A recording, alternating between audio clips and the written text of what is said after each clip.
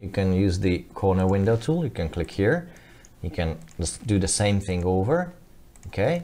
And then even if the window is not crossing the you can still use the corner, you can actually, yeah, you can draw a window with a fancy shape like this now, or whatever. Yes.